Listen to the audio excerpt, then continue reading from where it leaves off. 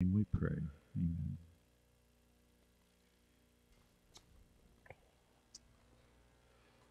All right, before the children are dismissed. Okay, so kids, we're not dismissing you quite yet. Just give me just a quick minute.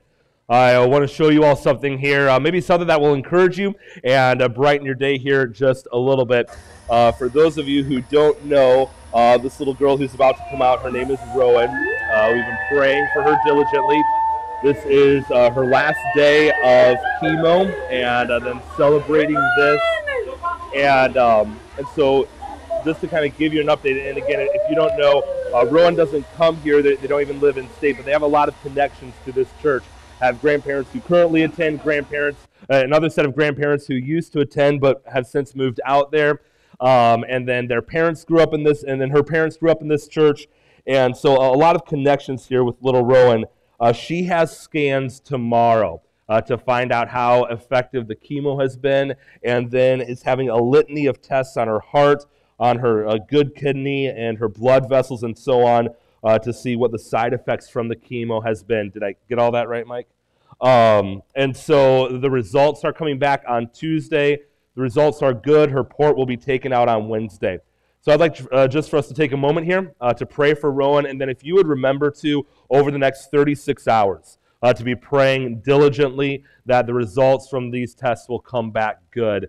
That would just be much appreciated. Let's pray for Rowan here. Father, you are the God of all power, and the God of all grace, and the God of all comfort.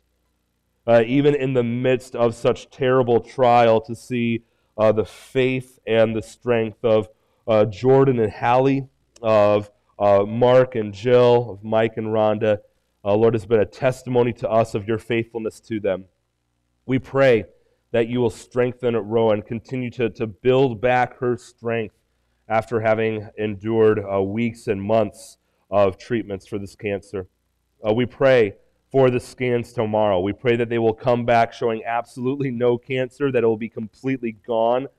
We pray that as the tests are done to see the side effects from the chemo, we pray that there will be zero long-lasting side effects. We pray that even a year from now, this will all be a distant memory from the past for Rowan, and that she'll be able to resume life as a normal young child. We pray that whatever you and your hand bring to this family, that you will strengthen them and give them grace and courage for the days and weeks to come. We pray for Jordan and Hallie especially on Tuesday. We pray that they will find their strength and their courage in you, and that they will find their hope in you. And we pray again that all of these tests will come back good.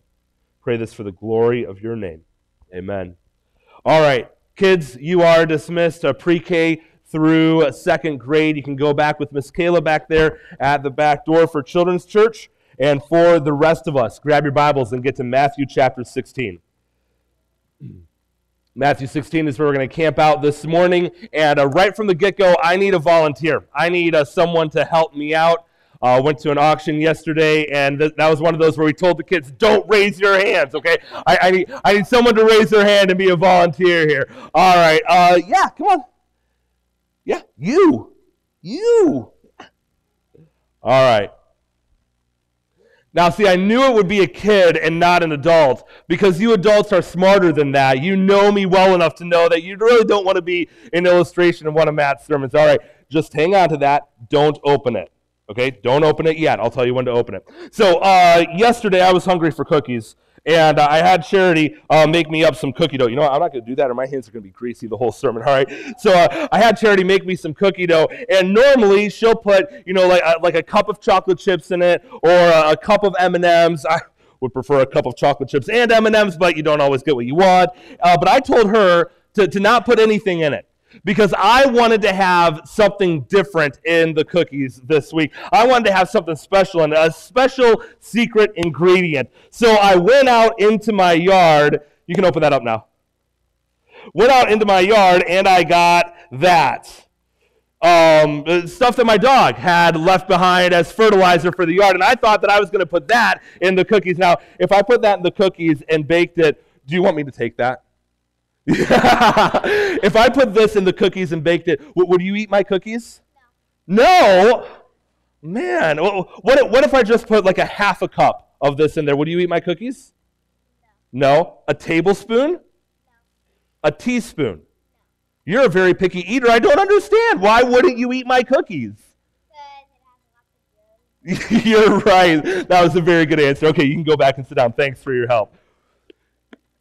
Now, the great reality is that there was nobody who would say, yeah, I would eat some of this. I would eat some of those cookies, because that's absolutely disgusting, right? It's gross. Nobody in their right mind would eat these cookies, because we recognize that just a little bit contaminates the whole thing.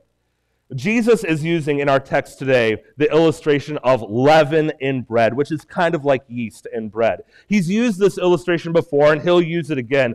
But I wanted for us to get a picture in our mind that's maybe a little bit more real to us. You see, most of you don't make your own bread. And even when you do, you'll use something like yeast instead of leaven, which those are two you would make bread in two different ways.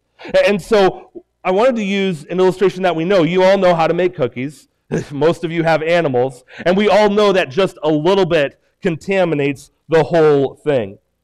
Jesus, in our text today, he is going to warn his disciples about the leaven of the Pharisees and the Sadducees. And when he does that, he's telling us that he wants us to be alert and on guard against false teaching. Matthew chapter 16, starting in verse 1. And the Pharisees and Sadducees came, and to test him, they asked him to show them a sign from heaven. And Jesus answered them, when it is evening, you say, it will be fair weather, for the sky is red. And in the morning it will be stormy today, for the sky is red and threatening. You know how to interpret the appearance of the sky, but you cannot interpret the signs of the times. An evil and adulterous generation seeks for a sign, but no sign will be given to it except the sign of Jonah. So he left them and departed. When the disciples reached the other side, they had forgotten to bring any bread. Jesus said to them, watch and beware of the leaven of the Pharisees and Sadducees. And they began discussing it among themselves, saying, we brought no bread. But Jesus, aware of this, said, O you of little faith, why are you discussing among yourselves the fact that you have no bread? Do you not yet perceive? Do you not remember the 5 loaves for the 5,000 and how many baskets you gathered? Or the 7 loaves for the 4,000 and how many baskets you gathered? How is it that you fail to understand that I did not speak about bread? Beware of the leaven of the Pharisees and Sadducees. Then they understood that he did not tell them to beware of the leaven of bread, but of the teaching of the Pharisees and the Sadducees. The outline this morning is going to flow with our text. There are 2 conversations that take place. The first conversation is between Jesus and the Pharisees and Sadducees.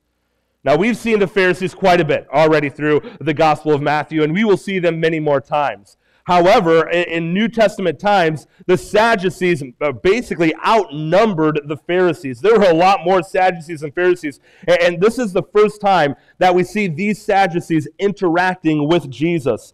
So let me fill you in a little bit on who these guys were. While they outnumbered the Pharisees, they were the religious liberals of the day. They denied the supernatural. They did not believe that God was sovereign over the course of the world. They did not believe in angels. They did not believe in a resurrection from the dead. So we're not talking about Jesus' resurrection from the dead. They didn't believe in any resurrection from the dead. They believed that when you die, you go in the ground, and that's all that there is.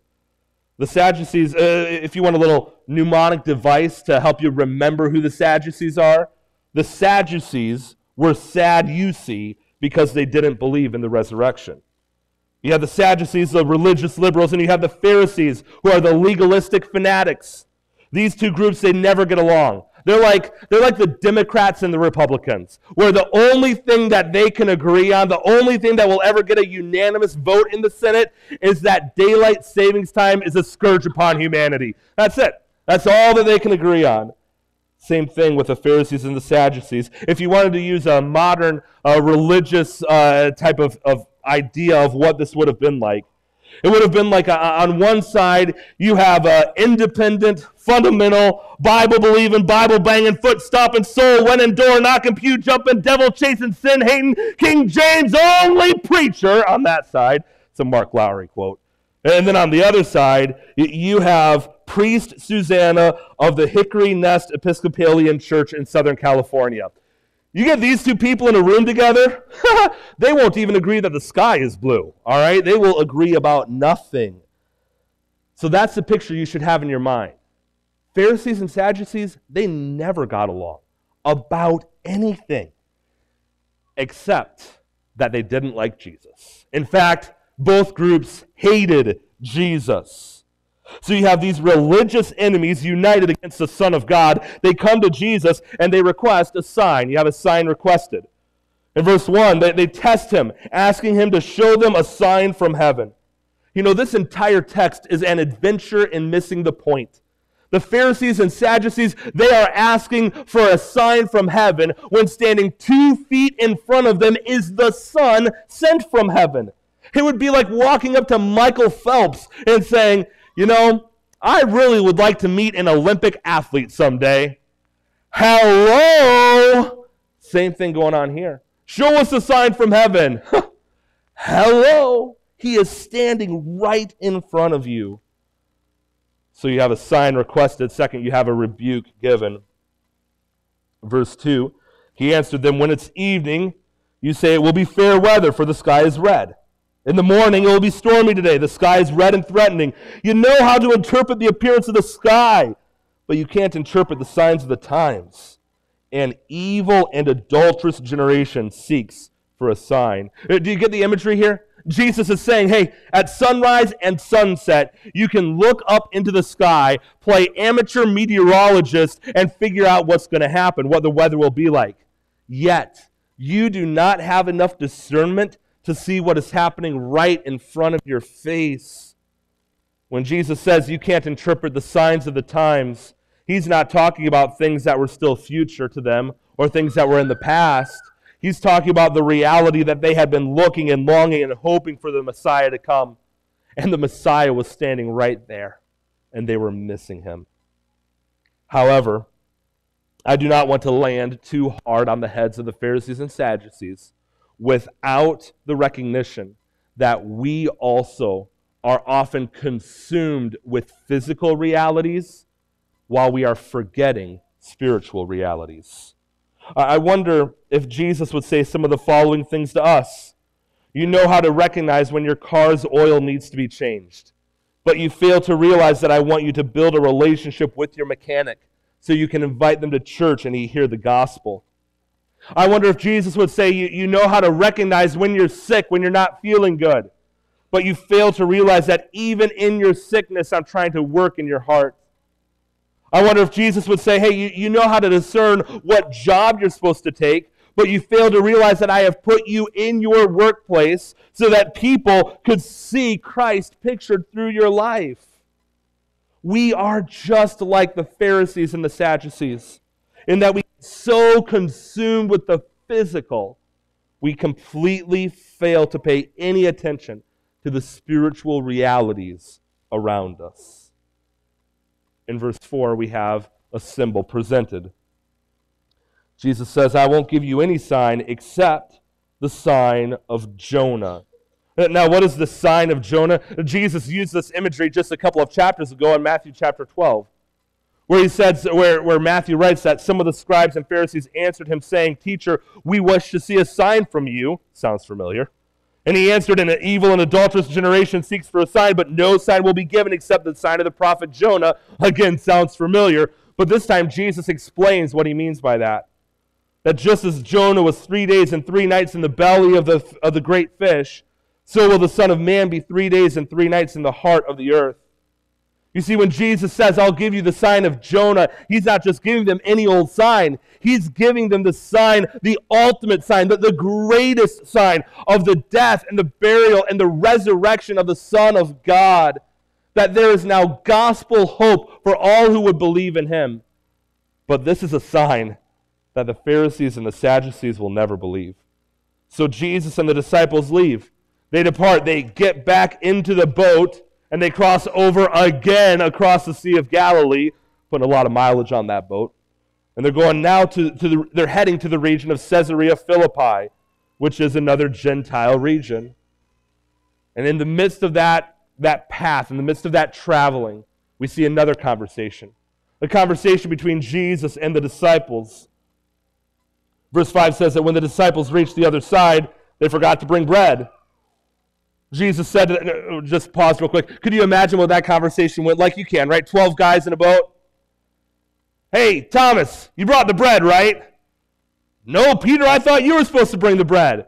No, I thought it was John. And it starts, finger pointing, right? No, it was your job. No, your job. No, your job. Well, whoever's job it was, they forgot. Verse 6, and Jesus said to them, watch and beware of the leaven of the Pharisees and the Sadducees. Okay, so there's bread forgotten. There's this physical problem. But Jesus is going to use the physical problem to present a natural teaching opportunity that they would beware of the Pharisees and the Sadducees. But the disciples, they're not getting it. Verse 7, they began discussing it among themselves, saying, we brought no bread. Right? And they can't get off the fact that they don't have anything to eat. Church, we are a fickle and forgetful people. The songwriter was right when he wrote, prone to wander, Lord, I feel it. Prone to leave the God I love.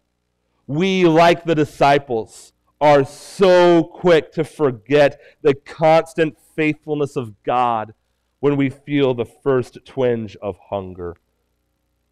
And so for you, I remove hunger because the vast majority of us will never really feel hunger in this life.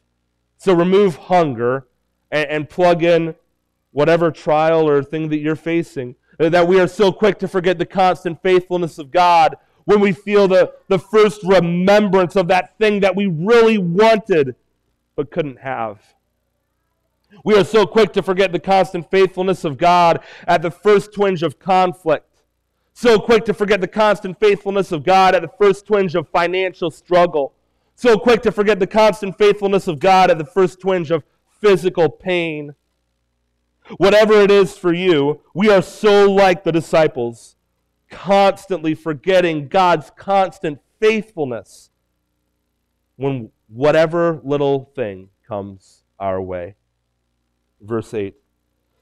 But Jesus, aware of this, aware of their bickering, aware of their fighting, aware of their missing the point, said, O you of little faith, why are you discussing among yourselves the fact that you have no bread?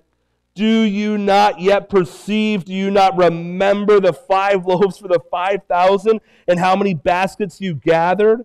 Or the 7 loaves for the 4,000 and how many baskets you gathered? How is it that you fail to understand that I did not speak about bread? Jesus is saying, guys, seriously, haven't you learned?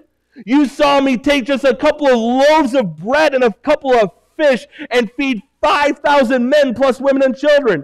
You saw me take 7 loaves of bread and just a handful of fish and feed 4,000 men plus women and children.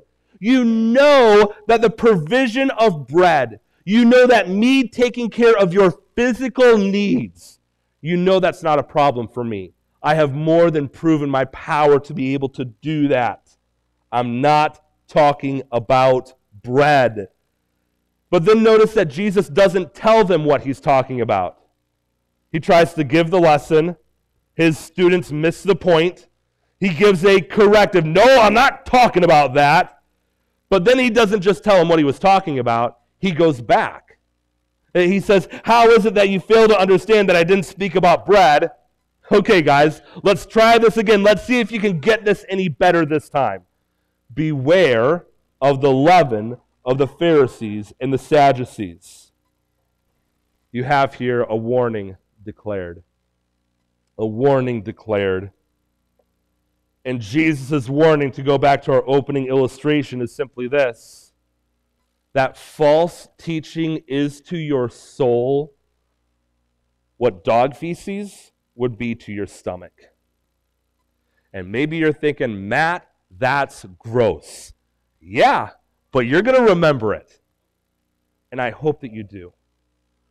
Because we've really gotten the idea that false teaching isn't that big of a deal. That it's, well, that, they're kind of using the Bible a little bit, so it's not that big of a deal. They're talking about Jesus, so they can't be all bad, can they? But church, the reality is that false teaching is deadly to your soul. And we must take it seriously because Jesus wants us to take it seriously. And so then the disciples are admonished. Look at verse 12. Then they understood that he did not tell them to beware of the leaven of bread, but to beware of the teaching of the Pharisees and the Sadducees. Now I'm going to give some implications of this point, but before I do, I want to circle back and see something that Jesus said, and I want to make a connection for you. And then after that, we'll look at three implications for us as a church. What does it mean for us to beware of false teaching? Look back at verse 8. What is the rebuke that Jesus gives the disciples? He says, "O you of little faith." But then look at verse 9. He gives them another rebuke. "Do you not yet perceive?" And then in verse 11, another rebuke. "How is it that you fail to understand?" You see, these rebukes, these are not three separate rebukes. These are, in fact, one and the same. Jesus connects a failure to understand with a failure to perceive and calls both of those a lack of faith. You see, we tend to separate the head and the heart. But Jesus never does that. I've heard this phrase said before, and I understand the intent behind it, but I think it's a little bit misleading. I've heard the phrase before that so-and-so, they missed heaven by 18 inches. That they understood it in their head, but they didn't get it in their heart. However, the Bible's not going to make that distinction. Because you see, if someone truly understood that Jesus is the most glorious and beautiful and wonderful and gracious God that we could ever hope for or imagine in our wildest dreams, so good and gracious and wonderful that while we were sinners, that he came and sacrificed himself in our place so that not by our good works, not by our baptism, not by our communion taking, not by our good merit, but simply by his grace and our faith in him, we can be saved. Like if someone actually understood that, oh, they're going to believe it. Nobody actually understands the full beauty and glory and wondrous truth of the gospel and says, yeah, I'm going to pass. Oh. There is no separation in Scripture between head and heart, even by the nature of the biblical word for it, the heart, that encompasses the head. Everything that we think flows right through our heart. Jesus will not separate head and heart. He will connect them. Our faith in Christ and our knowledge of Christ are not two separate entities. They are solidly connected. Track with me here. Look at verse 5. The disciples reached the other side. They forgot to bring bread. Jesus says, "Watch and beware of the leaven of the Pharisees and the Sadducees." But watch what happens. In their mind, they forgot about the provision. They forgot about the provision of Jesus to the 4,000 and the 5,000. And so then they lose heart. They lack faith. Where are we going to get food? And then because they lose faith, they have no desire to even think about what Jesus has said to them, no desire to understand what Jesus is saying, because they lack the confidence that Jesus will take care of their needs. So they're trying to figure out, where are we going to scrounge up something to eat? And so it becomes this spiraling effect, that because they're not thinking right, they're not believing right. And because they're not believing right, they're not thinking right. And then because they're thinking even worse, they're believing even less. And because they're believing even less, they're thinking even worse. It becomes this death spiral that Jesus has to snap them out of. You will only trust Christ so far as you know him. Now, praise God that you don't have to have a PhD in theology in order to be saved. Even faith the size of a mustard seed is sufficient to save. If all that you know of Jesus, like if you've never heard anything about Jesus Christ before, and the only thing that you know of him is that he died for your sin, he was buried, he rose again on the third day, defeating death, and all you have to do is trust him for salvation, completely and fully trust him for salvation. If that's all that you know of Jesus, that is sufficient for your salvation. Praise God for that. However, we would understand that is an infant-level knowledge and faith in Christ. That is the beginning of our knowledge and faith. And church, we are called to more than that. We are called to continue to know more and to believe more, which is why Jesus says, watch and beware. That is why Jesus says that a failure to understand why we need to watch and beware is a lack of faith. It is instructive that in this section about knowledge and belief, it is followed up with Peter's great confession of faith. This is next week's text, but look with me in verse 13. That when Jesus came into the district of Caesarea Philippi, he asked his disciples, who do people say that the Son of Man is? And they said, some say John the Baptist, others say Elijah, others Jeremiah, or one of the prophets. And he said to them, but who do you say that I am? And Simon Peter replied, you are the Christ, the Son of the living God. And Jesus answered him, blessed are you, Simon Bar-Jonah, for flesh and blood has not revealed this to you, but my Father who is in heaven. You have a knowledge of Christ, you have belief in Christ. And so then, if our knowledge of Christ is lacking, our belief in Christ will be deficient. If our knowledge of Christ is wrong, our belief in Christ will be misguided. If there are areas of our knowledge of Christ that are erroneous, then our belief in Christ will not be all that it can be. In other words, what I'm telling you, church, is that theology matters. Our doctrine matters. And we must be alert and on guard against false teaching. This is what Jesus tells his disciples. Beware, be alert, be on guard. So what does this mean for us? To be on guard against false teaching, to not just say that theology and doctrine matters, but actually to live it out as a church. To, as a church, be living out that we want in our people, we want in you, that you would not just be content with a surface level knowledge of the Word, but that you would grow deep roots of doctrinal depth and knowledge of God and His Word. I have three implications of this for us. What does it mean that this matters? Well, if theology matters, then we will have an agreed upon statement of faith for us.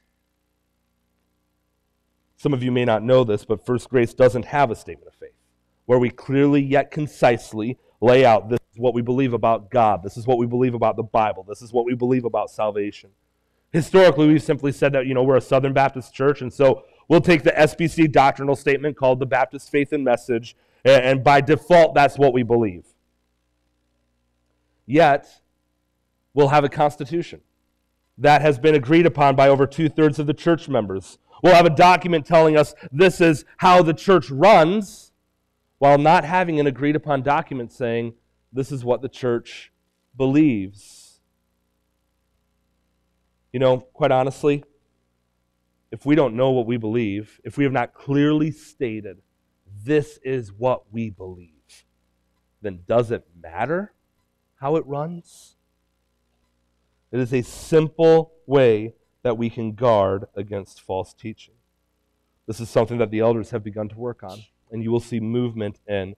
And the reason for this is that Jesus tells us to beware of false teaching.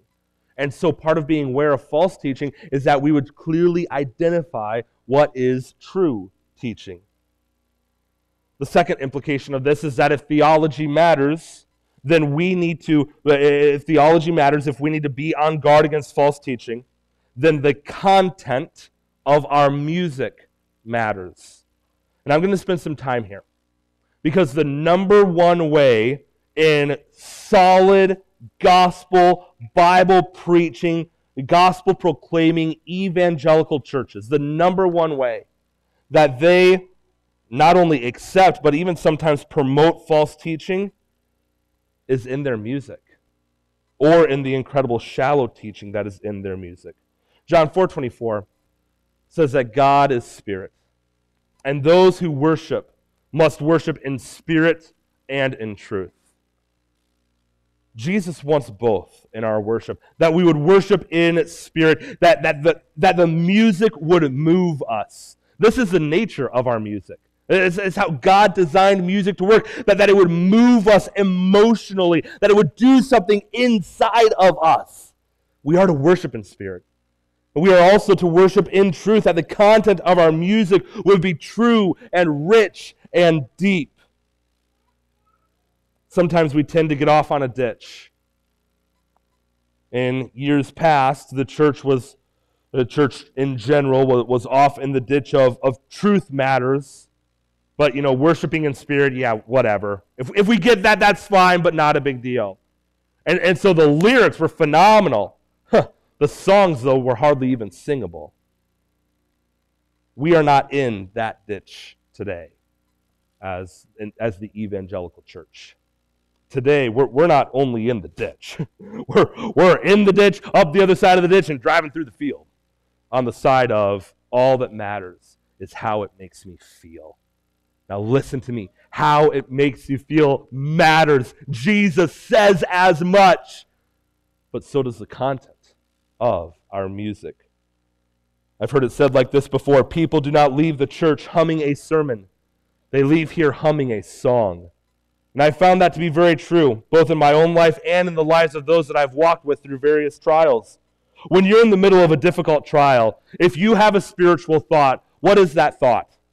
I can almost guarantee you that it is not the greatest line from my sermon the previous week. Let's be honest. But there is a fair chance that it is a line from one of the songs that you were singing that week with one of your brothers or sisters. This is the power and the beauty of congregational worship. There are lines from songs that flow through our memory in the darkest of hours. Lines like the Lord is good and faithful. He will keep us day and night. We can always run to Jesus, Jesus strong and kind. Lines like, what truth can calm the troubled soul? God is good. God is good. Where is His grace and goodness known? In our great Redeemer's blood. Or when you're struggling and defeated and downcast in your sin, wondering how in the world could God ever love me now? Maybe it's that one line from that great song. Our sins, they are many. His mercy is more.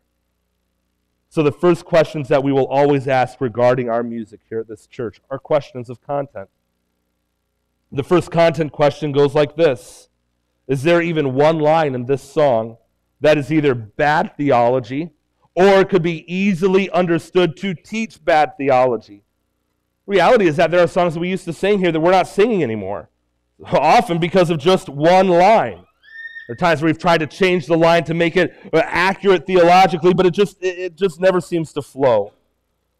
And so I'm going to give you an example here, and I really debated about sharing specific examples because I do not want to needlessly cause offense. That is certainly not my goal. However, I do think that we need more than just abstract principles. I think we need to see how this actually plays out in real life here at First Grace. So is there even one line in a song that's either theologically inaccurate or could be easily misunderstood to teach bad theology? And the example I'm going to give, just honestly speaking, it's of a song that I had never heard until I came here. And the first time I sang that song, I loved it. I'm like, how did I never hear this song before? And man, we need to sing this song all the time. It's a great song. I loved it. I love the way that the melody flowed. I love the music, the lyrics. I loved it. So one day, one of you, a member of the church, came up to me and said, so Matt, I was thinking about this song. I was thinking about this one line. And they said this line and they expressed their concern. And there were two thoughts that I had. The first thought was, shoot, how is it that I didn't see that? Like, I'm the one who's supposed to see these things, not you. And the second one was, oh, but I liked that song. So if I offend you by this one, don't worry, I offend myself by it. Here's the lyrics in question. It reads like this: and the morning that you rose, all of heaven held its breath, till the stone was moved for good, for the Lamb had conquered death. Now think about that. That's a very beautiful lyric. Rhymes, very poetic. However, that lyric just said that while Jesus was in the grave, everyone in heaven was going, I really hope this turns out okay. Really hope that this is going to end all right. Really? Oh, I don't know. Because you see, when we talk about holding your breath, one of the ways that we will use that phrase is in the context of an uncertain outcome. Like when my kids are riding their bike and they're riding way too fast, I will hold my breath until they slow down because I'm afraid that they're going to lose a couple of teeth maybe, all right? Or last night, watching the Duke North Carolina game. And my bracket was still in it, right? I had Duke winning it all. Like none of you picked Krzyzewski. I picked it. I was like, yes, I'm going to win, right? And then they started shooting free throws. I was holding my breath because the outcome was uncertain. The morning that you rose, all of heaven held its breath until the stone was moved for good. And then what? After the stone was moved, all of heaven let out a collective, whoo! Whew, glad that turned out okay. No. Nobody in heaven was holding their breath. Everyone in heaven, everyone on earth was defeated thinking the story was over. Everyone in heaven was kicking back with a bowl of popcorn, waiting for Jesus to bust out of the grave and kick death in the face. There was no breath holding. Now, we do want to be careful because there are other reasons why we hold our breath, to be sure. Sometimes we just hold our breath in anticipation. But this phrase can be misunderstood. It can be easily misunderstood, especially when there's a theology out there that says that God doesn't know the future. God is just taking it one day at a time, just like we are. And so by implication, while Jesus was in the grave, everybody's just like, really hope God can figure this one out. No, we want to be on guard against false teaching because words matter. Words matter, church. It doesn't matter how poetic the lyric or beautiful the melody. If the words aren't true, or if they could be easily misunderstood, we must set it aside. But church, we want to go beyond simply singing songs that don't teach bad theology. Like, that's not the bar, right? Doesn't teach bad theology? Yes, we can sing it. No. Like, the bar's a little bit higher than that. We want to sing songs that are rich and deep and teaching good theology. One of the amazing things of the day that we are living in right now is the number of churches in America that are craving deep, rich preaching. It is an astonishing thing that's happening in our country right now. However, we are craving deep and rich teaching from the pulpits while we are applauding incredible, shallow songs from our musicians. Consider this. The book of Psalms was the hymn book of the Old Testament Jew. For that matter, it was the hymn book that Jesus sang out of. While we don't have the music, today we certainly have the lyrics. So take the beauty and the theology and the teaching and the depth of the Psalms and hold that up against our modern worship lyrics. Whew, that's a little scary, actually. If you take the top 150 songs being sung right now in churches across our land and hold them up against 150 psalms, it would be frightening. You know, because one of the greatest teachers of theology is the music. It is one of the greatest teachers of good theology. It is one of the greatest teachers of bad theology. And we need to recognize that the teaching that goes on extends beyond the Sunday school classroom, extends beyond the pulpit, extends beyond small group, and even goes to the lyrics of our music. Take these examples. Look at Psalm chapter 8. O Lord, our Lord, how majestic is your name in all the earth. You set your glory above the heavens. Or Psalm 18, I love you, O Lord, my strength. The Lord is my rock and my fortress, my deliverer, my God, my rock, in whom I take refuge, my shield and the horn of my salvation, my stronghold. I call upon the Lord who is worthy to be praised, and I'm saved from my enemies. Or Psalm 19, the law of the Lord is perfect, converting the soul. The testimony of the Lord is sure, making wise the simple. The precepts of the Lord are right, rejoicing the heart. The commandment of the Lord is pure, enlightening the eyes. The fear of the Lord is clean, enduring forever. The rules of the Lord are true and righteous altogether. More to be desired are they than gold, even much fine gold. Sweeter also than honey and the drippings of the honeycomb. Take that depth and richness and hold it up against some of the songs that are popular in churches today. I'll just read one section of a very popular worship song. This section goes like this. That is who you are. That is who you are. That is who you are. That is who you are. That is who you are. That is who you are. That is who you are. That is who you are. Phrase will be sang 6 other times during the song and another 4 to 8 times at the end of the song. The phrase I worship you will be sang 16 times in the song, and the chorus typically is sang at least 6 times. You know, if I did that in a sermon, if I repeated one phrase 12 times, another phrase 16 times, another sentence 6 times, and if I did that in the span of 4 minutes, you'd be concerned that I had a stroke, or concerned that I spent more time out on the golf course than preparing my sermon. You would never let me get away with that, nor should you. And church, we shouldn't let our music get away with it either. The music teaches every bit as much as I do. So let us demand of our music that it is theologically sound, but also that it is theologically rich and deep. Why? Because Jesus tells us to be on guard against false teaching and to cling to good teaching, to rich teaching, and to deep teaching.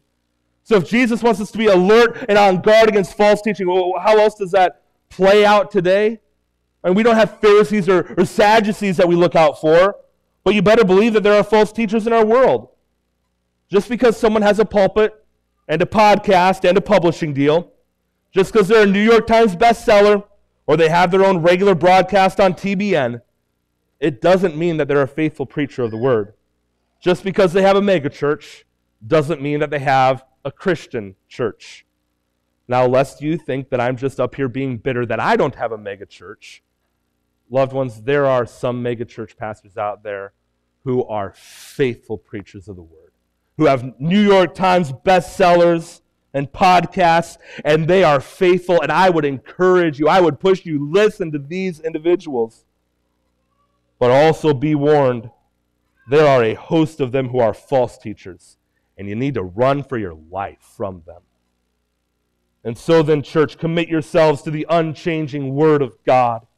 Be learners of this book. It's why I encourage you to go to our adult Sunday school classes. It's why we've redesigned them into a modular format. Why one of those classes will always be doing some sort of theological training. Because we need to grow in our depth and knowledge of the Word. Commit yourself to regular study of the Word. Commit yourself to being here. Commit yourself to growing. Not just picking up the latest version of a Christian self-help book, but picking up resources and listening to podcasts and reading blogs, being students of the Word, so that we will not beware of the leaven of bread, but that we will be alert and on guard against false teaching. Let's pray. Father in heaven, we are so thankful that you are a God of truth. And in a day where we can't even define that word anymore, when we look at you, we see all that is right and true and good. And when we look at your word, we know that every word is true and every word is faithful and every word is for our flourishing and for your glory. So, Father in heaven, help us to commit ourselves to your word. Help us to commit ourselves to good teaching, to true teaching. And then as we know you, Father, would you increase our trust in you? That we would not be like the disciples who so quickly forgot about your abundant provision. That we would not be like the Pharisees and the Sadducees who were consumed with the physical and couldn't see the spiritual. But that we would recognize your goodness in the gospel, your faithfulness in Christ, your empowerment given to us by the Holy Spirit, that we would know you, trust you, and faithfully walk with you all of our days. And we ask this in Jesus' name. Amen.